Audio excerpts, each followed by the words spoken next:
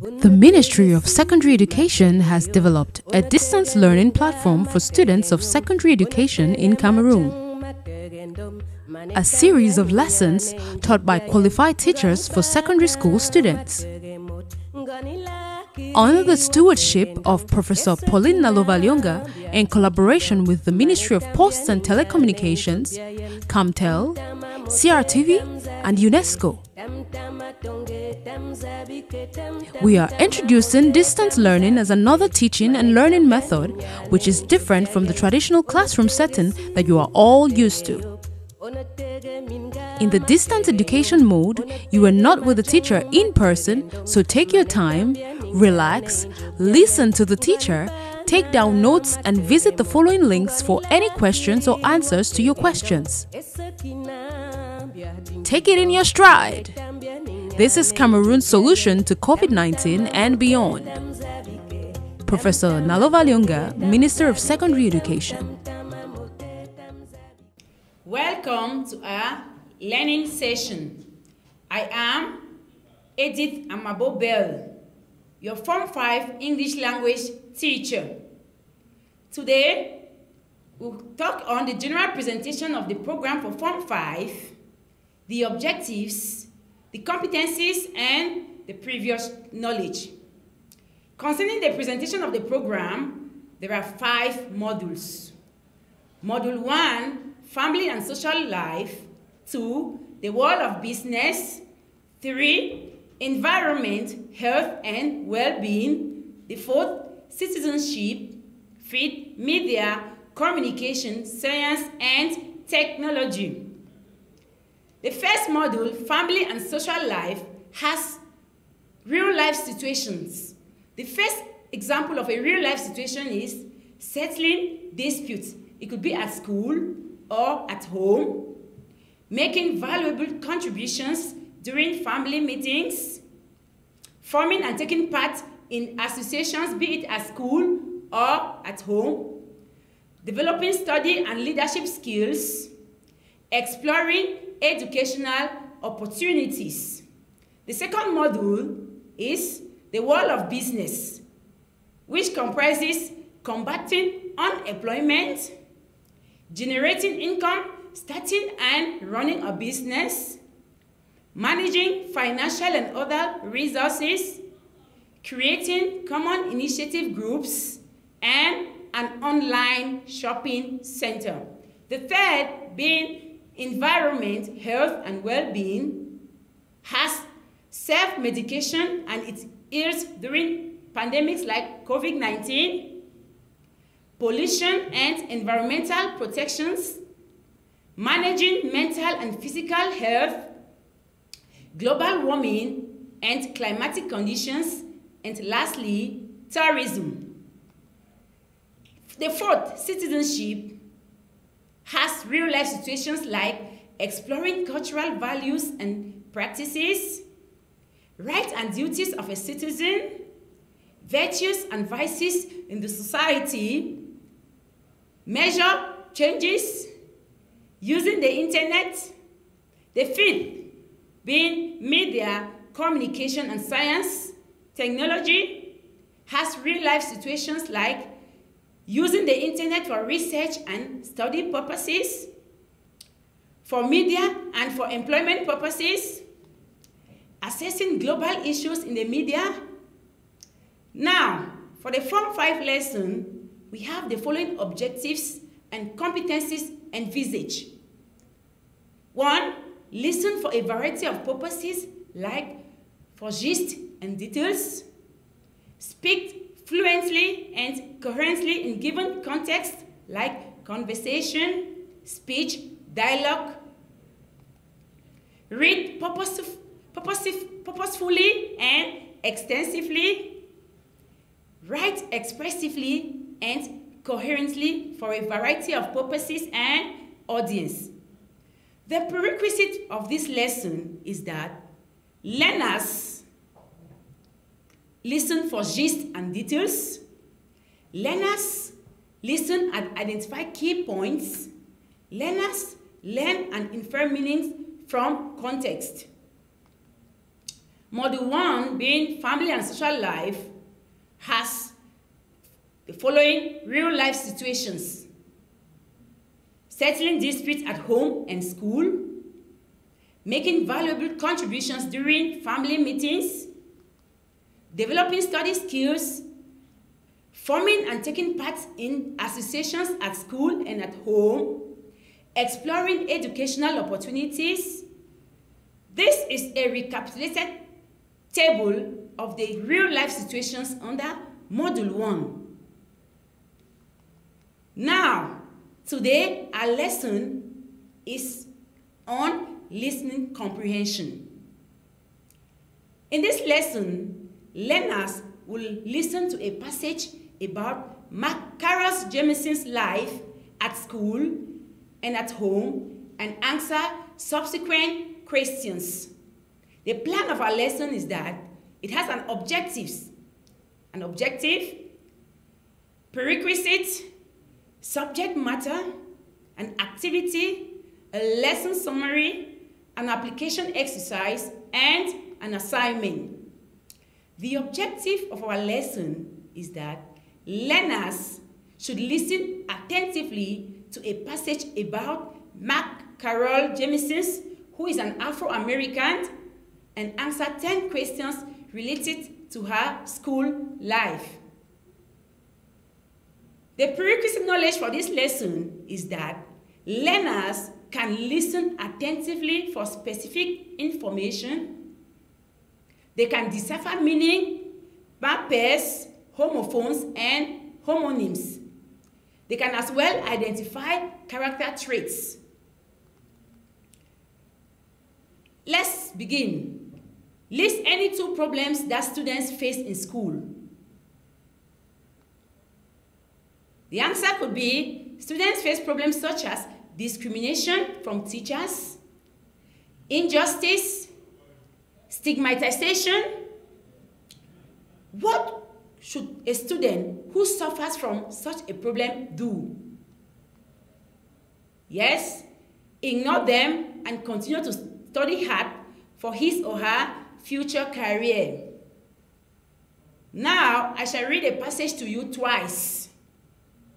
During the first reading, you should listen attentively without writing anything.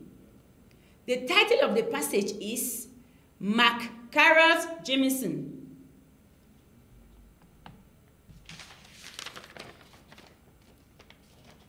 Carol Jamieson was born on 17 October 1956 in Alabama, USA. A medical doctor and an astronaut, she was the first African-American woman to travel to space in the shuttle Endeavour. The family moved to Chicago because her parents wanted her to take advantage of better educational facilities. Jamieson was keen on studying science. In nursery school, her teachers had asked her what she wanted to be. She said she wanted to be a scientist, but the teacher said, "Don't you mean a nurse?" Jamieson answered, "Now, there is nothing wrong with being a nurse, but that's not what I want." As a young woman growing up in Chicago, she thought she could go to space. "I thought by now you'd be going to space like you'd be going to work." Later, Jamieson was inspired by Martin Luther King Jr. Jamieson said, "When I think of Martin Luther King Jr., I think of an attitude of audacity and bravery. The best way to make things come true is to wake up." She was in her two minds about what she wanted to do. After graduating from high school in 1973, this young, talented girl entered Stanford University at the age of 16. She earned a double degree, one in chemical engineering and the other in Afro-American studies. Jamison said that measuring in chemistry as a black woman was difficult because race is always a problem in the USA. Some professors would pretend that I just wasn't there. I would ask a question and a professor would act as if I was a dumb and say things like, "That's the dumbest question I've ever heard." Then a white guy would ask the same question and the professor would say, "That's an astute observation." When Jamison obtained her degree in medicine in 1981, she became a peace volunteer in Sierra Leone and served as a Peace Corps medical officer for Sierra Leone and Liberia from 1983 to 1985. One outstanding thing she did was to ignore the instructions of the embassy in Sierra Leone. She looked after a seriously ill Peace Corps volunteer for hours and then got her evacuated by plane to Germany. When she was reprimanded for her actions, the doctor simply said she was saving the life of a volunteer. That was that. Jamison became interested in NASA and applied for a job. NASA turned her down at first, but she was accepted on her second attempt in 1987. She worked with a first-class set of astronauts after the Challenger accident.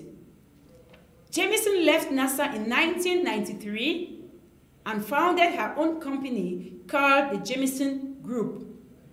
The company focused on developing science and technology in daily life. In 1994, May Carol Jamison founded the Dorothy Jamison Foundation for Excellence, naming it after her mother. Jamison has helped many charities to raise money, and she has worked on many projects to protect science. Today, she continues to promote science and education, and especially getting minority students interested in science. In 2009, she participated in a forum for promising girls in Washington, D.C., along with Michelle Obama. You have 2 minutes to look at the questions. Do not write anything until I ask you to do so. The first question: Jamison's parents moved to another town because the options are A, they wanted to move to another city, B, they thought about her future, C, they were poor, D, they loved the town. Question 2. Jamison was interested in science because A, she liked her teacher, B, she was clever, C, she was ambitious, D, she was naughty. Question 3.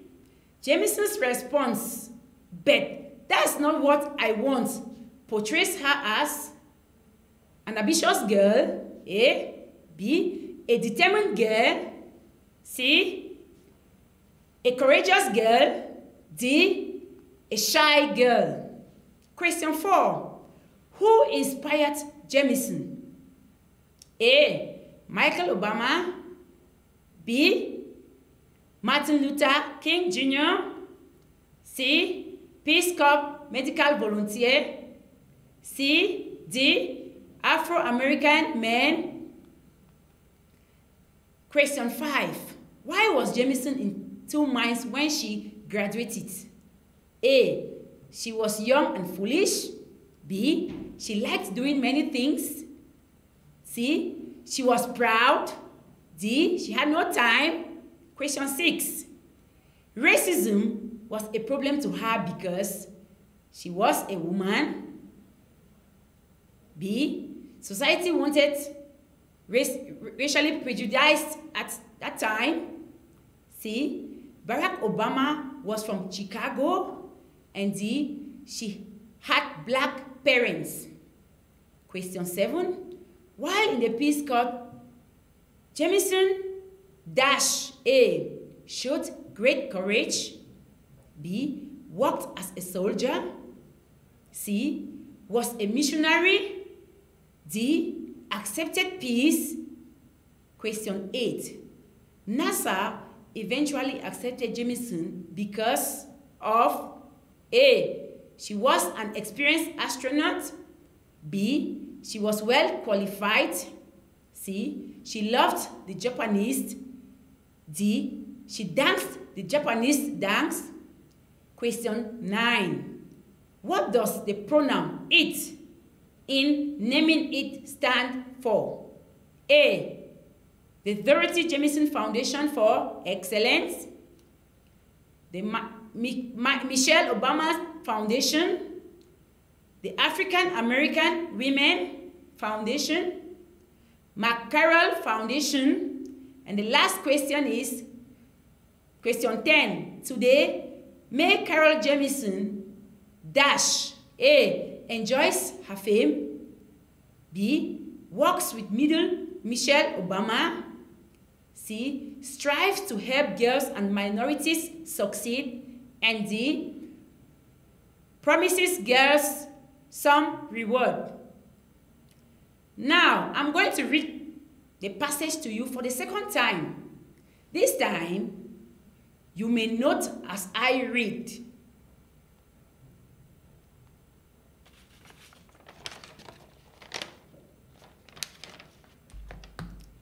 May Carol Jamison was born on 17th October 1956 in Alabama, USA. A medical doctor and astronaut, she was the first African-American woman to travel to space in the shuttle Endeavour. The family moved to Chicago because her parents wanted her to take advantage of better educational facilities. Jamison was keen on studying science. In nursery school, her teachers had asked her what she wanted to be. She said she wanted to be a scientist. But the teacher said, "Don't you mean a nurse?" Jamison answered, "Now, there's nothing wrong with being a nurse, but that's not what I want." As a young woman growing up in Chicago, she thought she could go to space.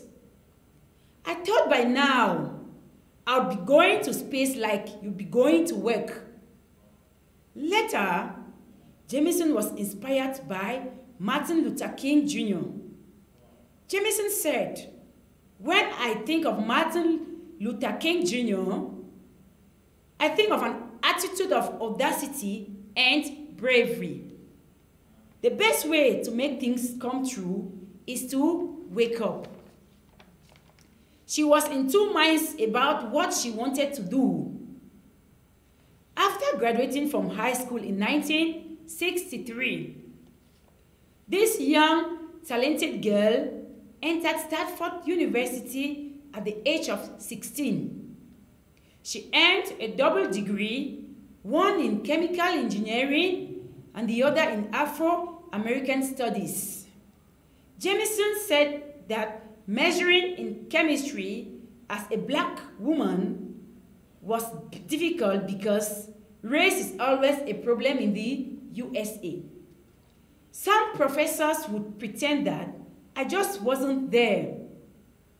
I would ask a question, and a professor would act as if I was dumb and say things like, "That's the dumbest question I've ever heard." Then a white guy would ask the same question, and the professor would say, "That's an astute observation." When Jamison obtained her degree in medicine in 1981, she became a peace volunteer in Sierra Leone and served as a Peace Corps medical officer for Liberia and Sierra Leone from 1983 to 1985. One outstanding thing she did was to ignore the instructions of the embassy in Sierra Leone.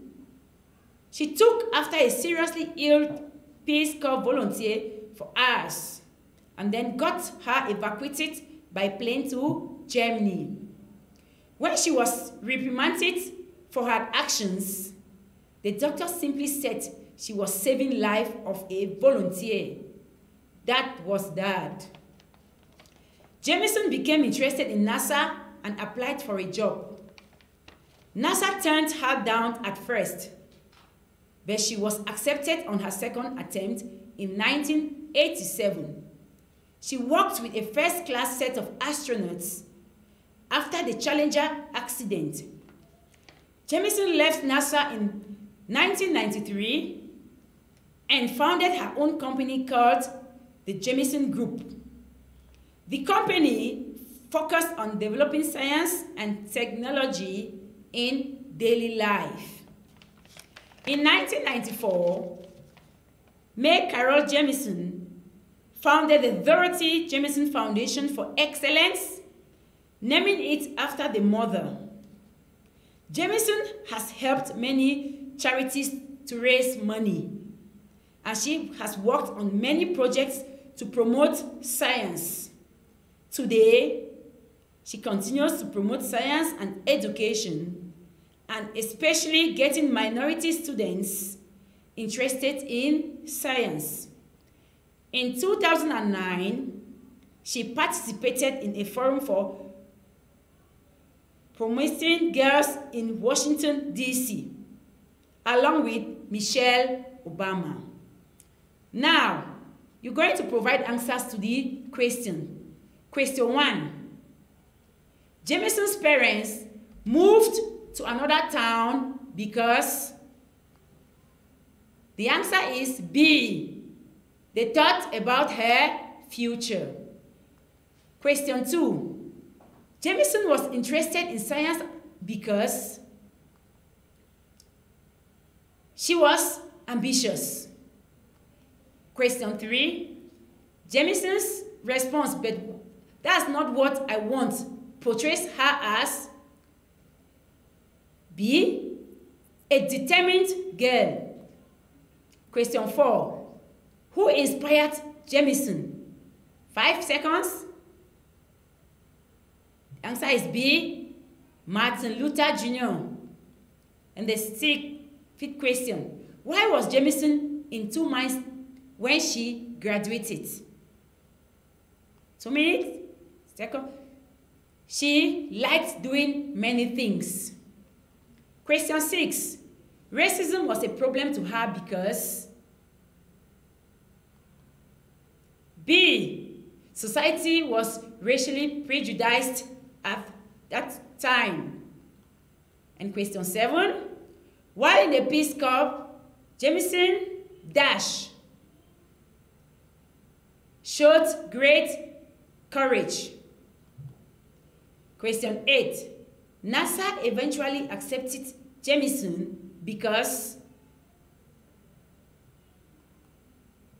A. She was an experienced astronaut. Question 9. What does the pronoun it in naming it stand for? 2 seconds. It stands for A. The Dorothy Jamison Foundation for Excellence. And the last question. Today, may Carol Jamison dash. Yes, the answer is A. She enjoys she strives to help girls and minorities succeed. As a summary to our lesson, we learned about Carol Jamison, who was the first African-American woman to travel to space. She was keen on studying science. She suffered from racial discrimination while in school. She was inspired by Martin Luther King Jr. She worked with NASA for 1 year. She is the founder of the Dorothy Jamison Foundation for Excellence. Now, take down this assignment. Write down any 3 achievements of Carol Jamison's mentioned in the text. I take it all over. Write down any 3 achievements of Carol Jamison's mentioned in the text. All right, our next lesson will be on reported speech. Unatege si matege yop, unatege minga matege nyum, unatege majang matege ndom, manetambia ninya ne injobia yen, ngani bana matege mot, ngani lakiri watege ndong, esakina bia dinkido, manetambia ninya.